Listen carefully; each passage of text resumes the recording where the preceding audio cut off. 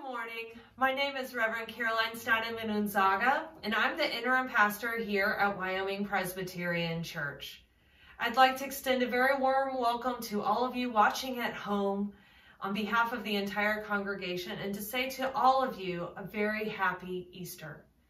This season of Lent has been an especially difficult one. It's been arduous at times. And yet we know that while the pain and the suffering of this pandemic will not end on this day, we still are people of resurrection and we are people of hope. And so amidst the storm, we cling to that promise that Jesus Christ is today and every day our Lord and our Savior. Before we continue with worship, I'd like to share just a few announcements with all of you. The first is that we have a special Easter kids experience for our children and young families of our congregation. It's called Easter Jam. And if you haven't received information about it, please do reach out to Sabrina Legic and she can forward on all the login information. It's an interactive experience meant to brighten up the day of all the kids who are participating in our worship today. The second announcement I have is that folks generally during this time of year do give special Easter offerings in memory of or in honor of their loved ones. And while you're not sitting in your pews and you're not able to fill out the special Easter offering envelopes, you can still do so online. Just go to our website, and when you fill out the form, you can make out in the memo line the special offering to your loved one. In advance, we thank you so much for your generosity during this time of year. Finally, I think it goes without saying that a lot of work goes into our Holy Week services. And this year, more so than years past, if you can believe that. The church is not a group of a bunch of individuals, but a community of people who believe in hope. And so I give thanks for this community this year who really rallied around making and producing these services. My first shout out goes out to our soloists who agreed to give solos for this week way before we knew that there would be a pandemic. And so in addition to sharing their gift of voice, they also put in a lot of time filming themselves and figuring out all of those logistics. So very, very special thank you goes out to John Reese, to Roberta Butler, and today's soloist, Victoria Cannizzo. Thank you so much for sharing your gift of song. I'd also like to thank our special readers for Maundy Thursday service who participated in the dramatic reading. Tony Rodriguez, Kirk Soar, and Scott Mayfield. Tony Rodriguez, I think, was especially very convincing as Jesus. So we thank you for those gifts, Tony. Next, I'd like to thank those who put a lot of time and effort into actually producing these videos and sharing them on social media. Thank you, Kirk Soar, for putting together the videos in such an artful way and making us look really good from our made-at-home videos. And thank you to Emily Kalbeck, the genius behind all of our social media. And if you haven't already done so, follow us on Instagram and Facebook. And finally, it takes a village, and I really want to send out special words of thanks to our staff. We are so blessed with the staff we have. Everyone is so talented and dedicated. So thank you, thank you, thank you, Sandy Kramer, Steve Shellman, and Sabrina Legic for all of the love that you put into making this week a success. And now, friends, it's time to turn our hearts and minds to worship with our call to worship. And we're going to say those words that we say every year during Easter time in a call and a response. And let us proclaim it right now. The Lord is risen. Alleluia. Alleluia. The Lord is risen indeed. Let us worship God.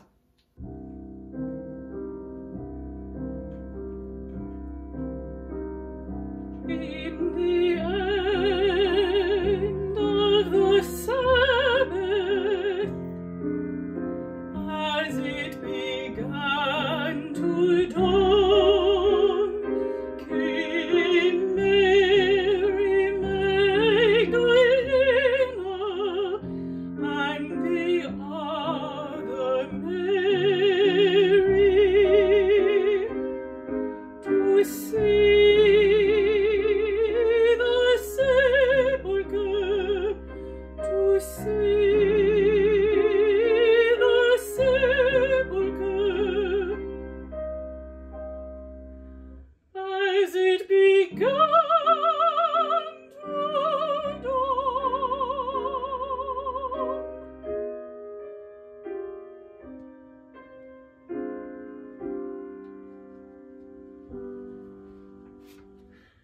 And behold, there was a great earthquake.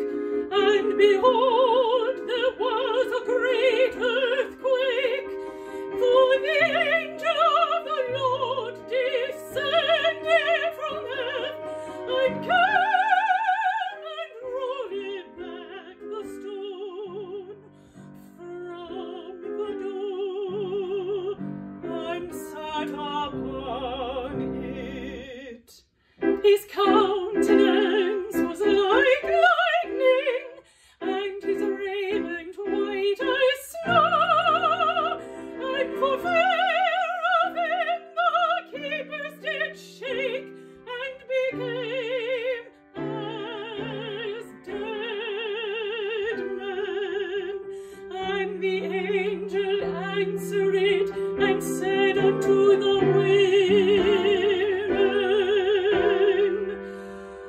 Fear not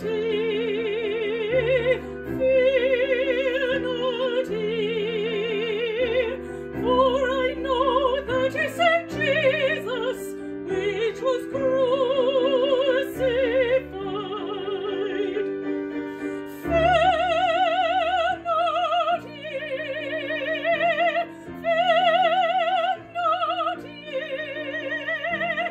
for I know that ye sent Jesus, which was crucified.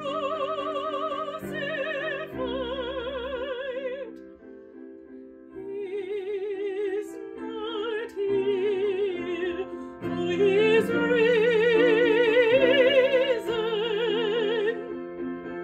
He's not here, he's not here.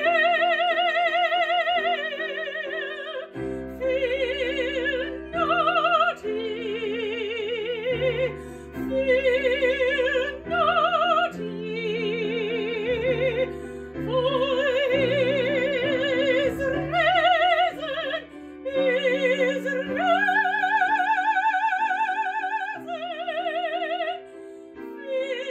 not, he is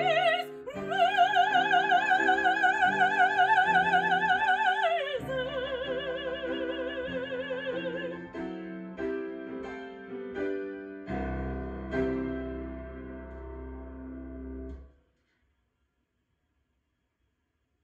Let's go to God in prayer. Let us pray. Glory to you, O God. You have won victory over death, raising Jesus from the grave and giving us eternal life. Glory to you, O Christ. For us and for our salvation, you overcame death and opened the gate to everlasting life. Glory to you, O Holy Spirit. You lead us into the truth. Glory to you, O Blessed Trinity, now and forever. Amen. Let us continue with worship with our opening hymn, Jesus Christ is risen today.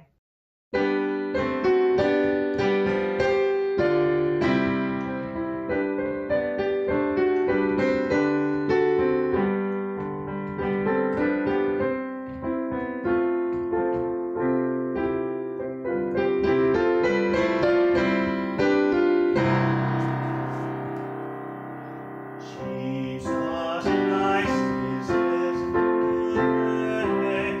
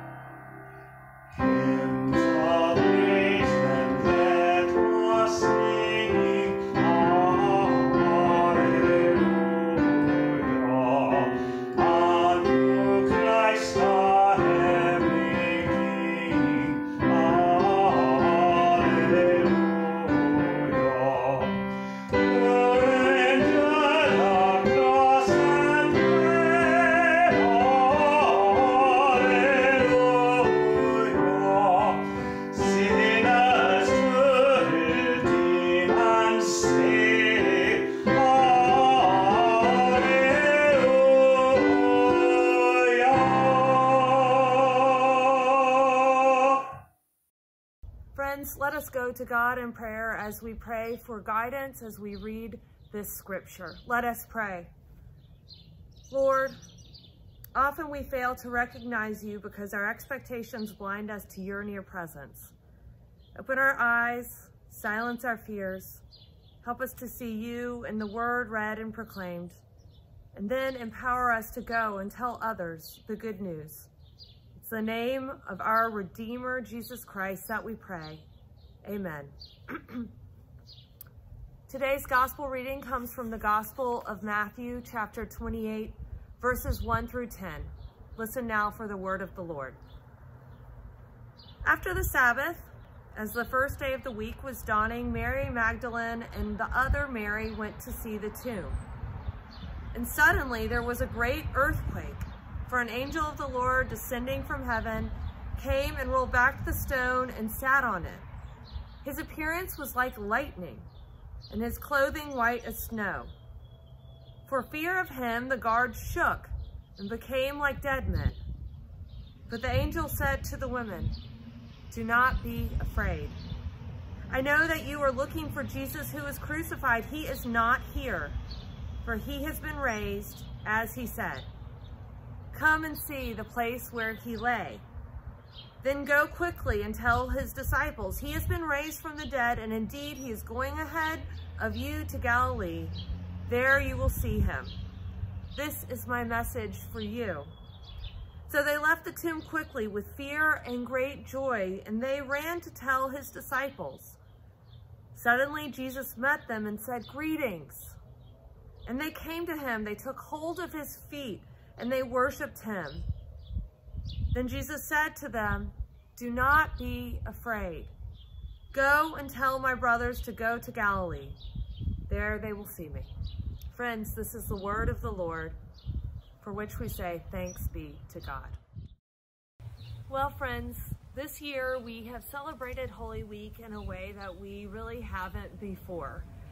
In the circumstances of a global pandemic, we have been able to look at the scriptures that are at the heart of our faith in a different way and through different eyes. We started out on Palm Sunday, and we joined those followers of Jesus on the side of the road, not with pomp and circumstance, but with whatever we had, with branches from trees and with our cloaks. We raised our voices high, saying, "Hosanna, save us. Blessed is the one who comes in the name of the Lord." We continued on in Holy Week, and we sat together in our respective dining rooms, and we shared communion, and we listened to Jesus' greatest commandment for us, to love one another the way that he first loved us. Later that night, we would see that he truly did love us to the end, and that he was betrayed, and he was arrested, and on Good Friday, he was put on trial and crucified to death. There in his death, he showed the greatest love of all, that he would give his life for ours. So this day, on Sunday, Easter Sunday, the day of the resurrection, we also look at these scriptures with new eyes. How can we not? And I say that because normally when we come in on Easter Sunday, it's hard not to automatically feel jubilant.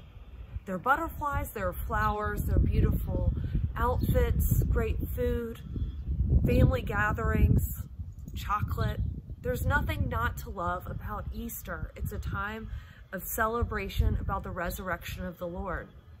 And yet, it's hard to get centered in the fact that on the morning of Easter, it was a very somber time. It was a somber time because there was death all around. And so when Mary and Mary went out in that morning, grieving, feeling whatever they were feeling, perhaps we can, as we are sitting amidst very stressful times, times of fear, times of sickness, times of death, perhaps we can connect somewhat in that feeling of fear. Mary and Mary went out to the tomb, and the story that we tell is that an angel, a supernatural being, something celestial came down from the sky, And the impact of it was so great that it was like an earthquake. It shook the entire ground on which they stood. So much so that the guards who were there, who were guarding the tomb, froze up as if they were dead from so much fear. Mary and Mary were there, and the angel looked at them, and the angel said, "Do not be afraid. Come and see. He's not in there. He's not in this tomb." And once you've seen that you've seen that he was raised just like he said he would be, go and tell the disciples that he has gone ahead of all of you to Galilee, where he will reveal himself to you. And so they went out, they ran, they were ready to tell the disciples, and they were full of both joy and fear. How could they not have been? And right there in the road, Jesus comes to them and he says to them, again, what we hear from the angel and what we hear from Genesis through Revelation. Do not be afraid. Do not be afraid. Go and tell the disciples what you have seen, and that I will go ahead of them to Galilee, where Jesus had begun his ministry. Now, some have said this year that perhaps we should put Easter on hold. That Easter, yes, the date is April 12th, and we'll observe that day. But Easter is really going to be when we can all gather together again, physically, when we can celebrate together, when we can really have the trumpets and we can touch each other. But I would suggest to you that we are people of resurrection. That means that amidst the darkest night, we still cling on to the fact that the dawn is coming. That amidst death, we cling on to the fact that the resurrection is coming. That amidst the deepest despair, there is hope. Amidst the deepest fear, there is joy. And so, friends, today I would suggest to you that though we're not in the church, that the church building is empty, we can still celebrate Jesus' resurrection today, because that is at the center of our faith. If you go to the empty building today, Jesus won't be there. Jesus is with us wherever we are on that empty road. And today, it's easier than ever to imagine that empty road. If your empty road is at home, Jesus is there. If your empty road is in a packed hospital, Jesus is there. If your empty road is in a psychiatric hospital, Jesus is there. If your empty road is in a prison, Jesus is there. If your empty road is a nursing home, Jesus is there. If your empty road is on the border, Jesus is there. Jesus is wherever we are, friends, meeting us on the road and telling us, do not be afraid. I am risen. I'm risen indeed. Jesus speaks truth into our darkest night and tells us, do not be afraid. And so, friends, while Jesus is not in that empty tomb and Jesus is not in the empty building either, Jesus is on that empty road wherever you are. So I challenge all of you and I encourage all of you to hold on to that promise, to hold on to it as tight as possible, to hear those words, do not be afraid, and then go and tell what exactly it is you have seen and heard. That Jesus Christ is risen today. He is risen indeed. Thank you.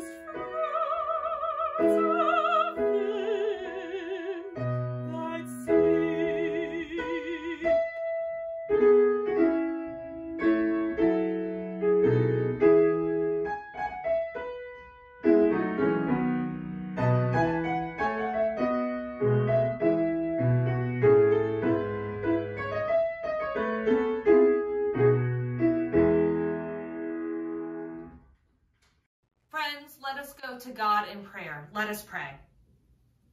God, our Creator, our Redeemer, and our Sustainer, your promises are sure, your love is unrelenting, your power and your vulnerability are unmatched.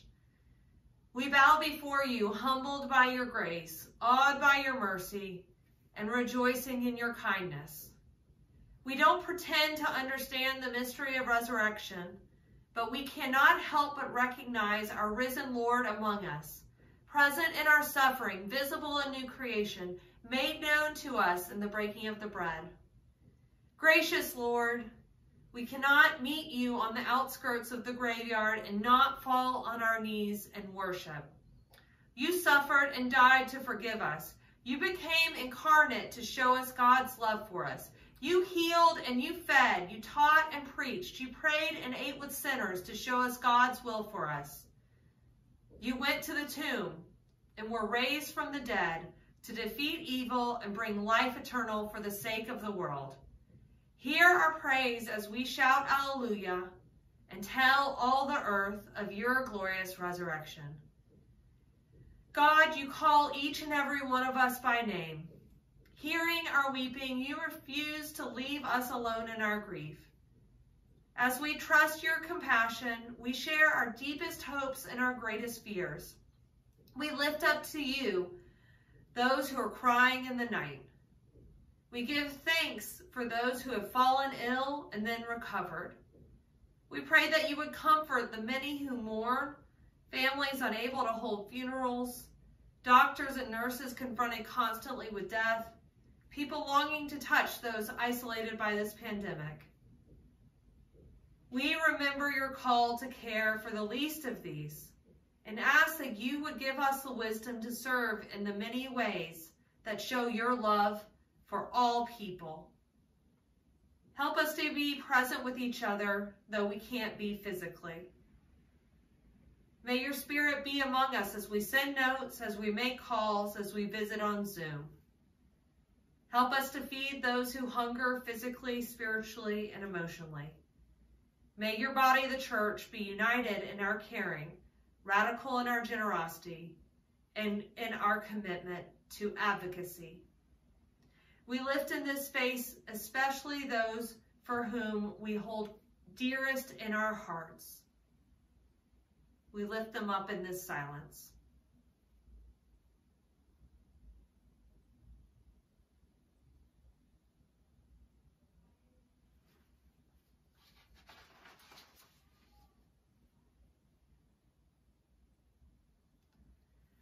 God, on this day of resurrection, filled with fear and joy, we worship, we sing, we weep, we give thanks.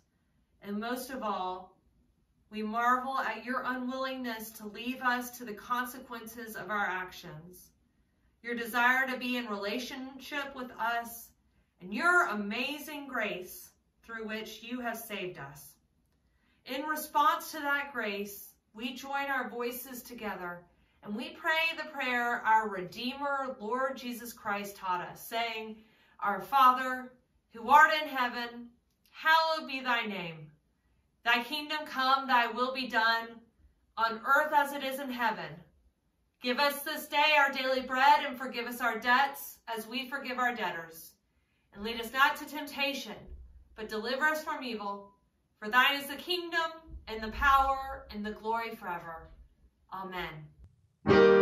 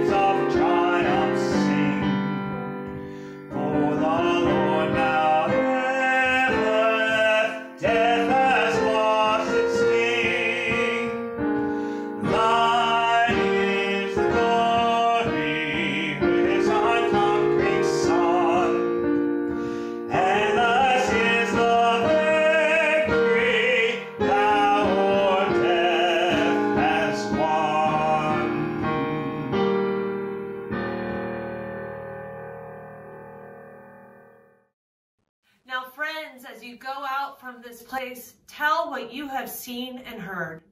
Jesus Christ is risen today. He is risen indeed. And as you go out, receive this benediction. May the grace of our Lord Jesus Christ, the love of God, and the fellowship of the Holy Spirit be with you all, now and forever. Amen. Thine